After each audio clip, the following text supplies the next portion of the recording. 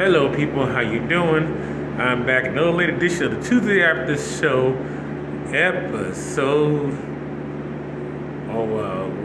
episode 15. Yes, it's been a wild one. We've had things happen. We have everything to talk about today, from great crazy games, interesting games, comebacks, and all that good stuff. So we're going to get started here. A couple of things I want to talk about, some of last week's games. Of course, we're going to talk about the Broncos, Lions, pretty much, and some of the officiating.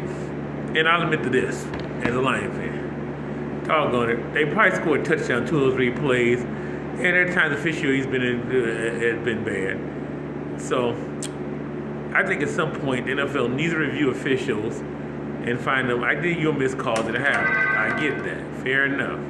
I 1,000% understand that, but at some point they have to have some type of accountability for this thing that looks so obvious on replay.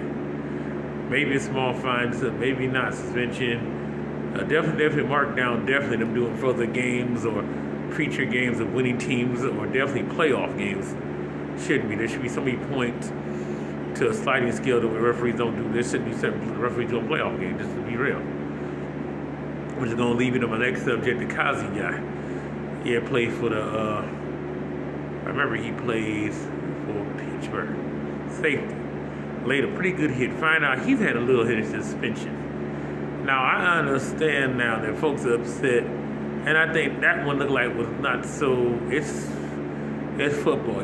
Quarterback throw a ball in the middle, let's just face it, guys are going to get hit. Now, did he get suspended because of the hit was so bad, or maybe because of his past history? You can actually bring that into question reasonably. And definitely, I'm saying all like, here he go again, taking up for the defender. Yes, I am. I take up defensive players sometimes, because I play basketball that way. I check, make sure guys covered. We own it, but it's a little different playing basketball. Flagrant foul, whatever else.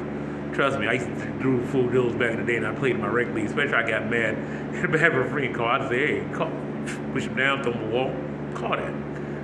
But as far as this goes, it's a situation where it's kind of hard to balance everything out because of what's going on, because of the way this thing is officiated now. It's made it so hard for defenders to play. You can't hit him high, you can't hit him low. You hit him below his body, the shoulder, there's a fine, penalty, possible ejection. I understand getting the headshots of the game, but you go for the ball, you run full speed, you start dunking now. Defender has maybe 0.3 of a second to adjust.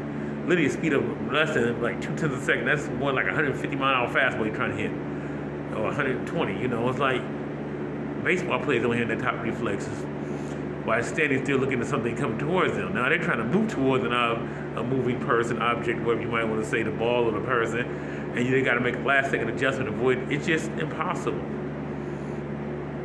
I mean, I also got to choose the NFL. Actually, the college rule I kind of like. They kind of review it, look it over. They kind of say, hey, did the guy move his head? Yeah, it wasn't intent there. It was just bad position on the guy. It just happened. Football. You're going to have collisions and hits. It's going to happen. And I ain't going to say the guy that got suspended should have got suspended. It's just tough, man. It's tough to be defending the league. You sack quarterbacks, you get caught. I know Lions got called for roughing the pass on a very great hit by Bruce Irvin a couple games ago against New Orleans. It was like, what'd he do? Well, he landed his body on the quarterback. He got to roll over. So they got defenders probably getting hurt trying to avoid hitting quarterbacks, and probably hurt and also slipping plays and giving up big plays. So it's a very fine balance of hitting, and even at the high school and even Little League, it's just tough to play football. It's just tough to play right now if you're a defensive player.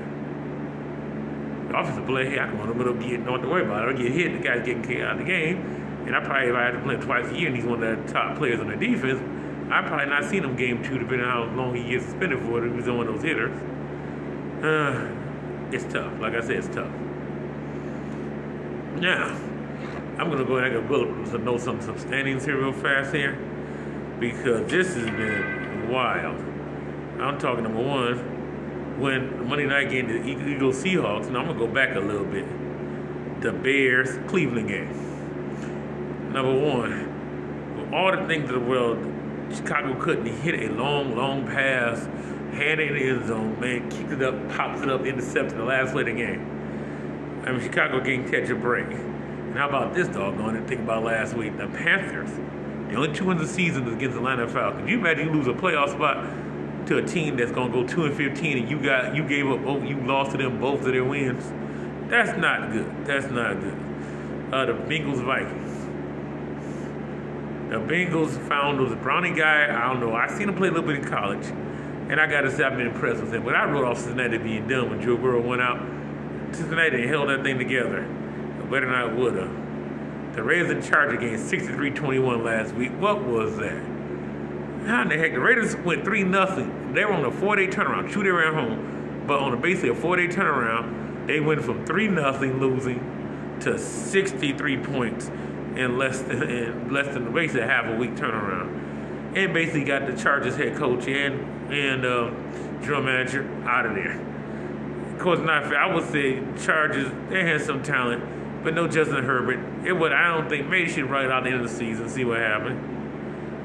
Could that be Belichick's landing spot? Young, great quarterback in the making, and heading to a little outside his early part of his prime. Interesting. Of course, the Titans-Texans.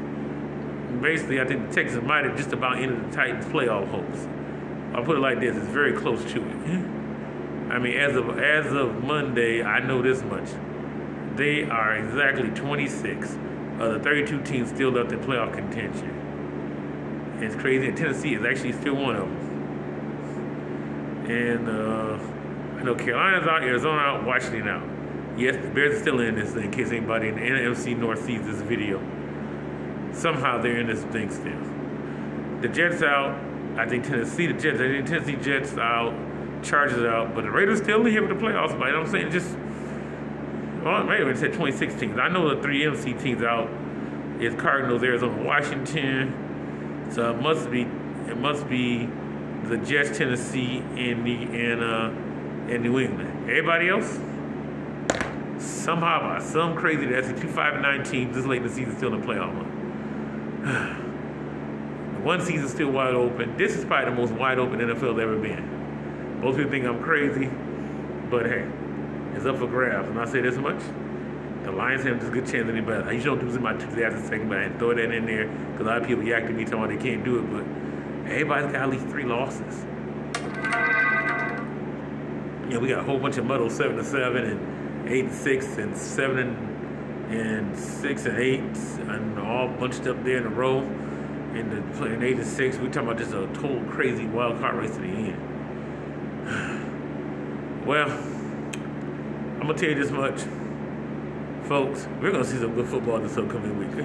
Matter of fact, hold on, I'm about to look at that. I gotta look at some of this game myself because I figured these gotta be some playoff implicated son of a gun games here. But it pretty much almost all of them are to some degree. But you know, we got Detroit, Minnesota. Basically, Detroit can wrap out division win, but y'all know the story here. I'm not gonna go into that. Saints, Rams, Thursday night. Ooh, we picked that one. They're both 7-7. Basically, fighting the Steelers,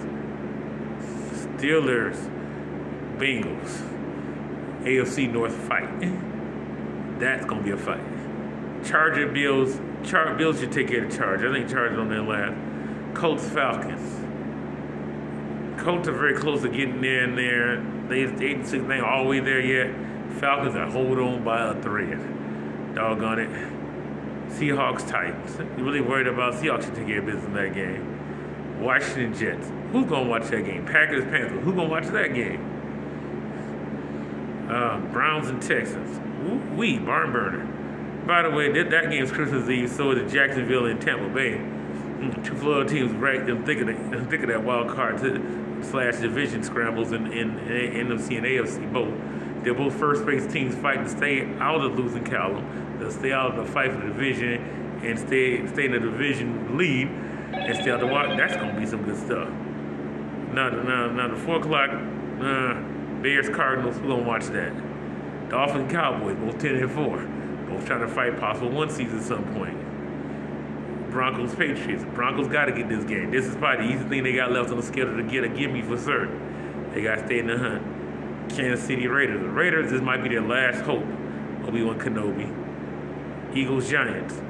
Once again, the Giants, last hope Obi-Wan Kenobi. But I don't think the Eagles are going to lose 2 weeks in a row. And definitely not no chump team like that. And of course, the Christmas night game. Oh my goodness, the only thing we missing is the other Harbaugh brother coach in San Francisco.